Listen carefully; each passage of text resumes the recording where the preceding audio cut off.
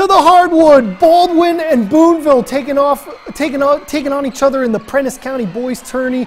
Skunk Bull Hardwood Edition to Quantre Welch for 3 for Baldwyn. Booneville answers with Mondarius Davis with a 3 of his own. Baldwyn, Welch one more time. He's going to hit another 3. Threes raining on parade. Hunter Bullard answers for the Bull Devils. But then look out. Watch out for this one. Baldwyn is going to get it.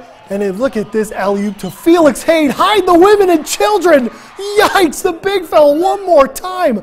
That kid, he looks nice. Why do that to him, Felix? You're better than that, but hey, it doesn't matter. Rob Ritchie's going to answer a little bit. Nice pull-up jumper for Booneville, but it'll be way too much Bearcats. The Baldwyn wins 45-29. They hang on to bragging rights and win the Prentiss County Tourney Championship on the boys' side. Let's head over to the girls.